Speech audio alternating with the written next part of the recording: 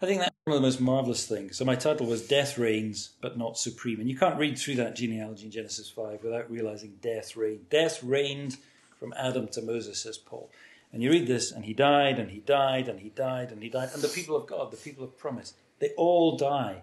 But God has promised to overcome even death. That's the real problem of humanity, and that's the message right from the beginning. And so at the heart of this, we have Enoch, who walked with God and was not. God took him. And we have Lamech, who names his son Noah, which is an expression of hope and the promise that the promised seed will bring comfort.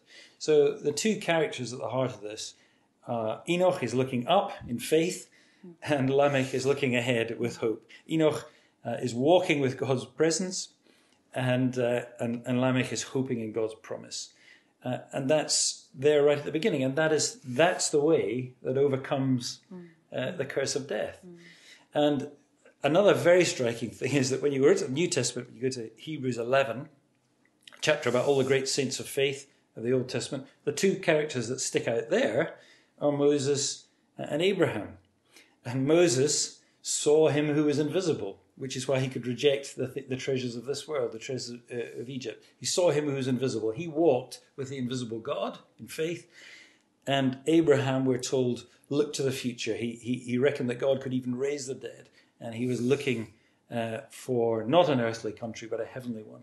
Looking forward in hope and living in faith, walking with God, and waiting on his promise. Same thing, same gospel from the beginning to the end. And all of it is about the eternal. It's about the life that is beyond the death of our bodies. It's about the life as God created it to be at the beginning, being recovered. Nothing less than that.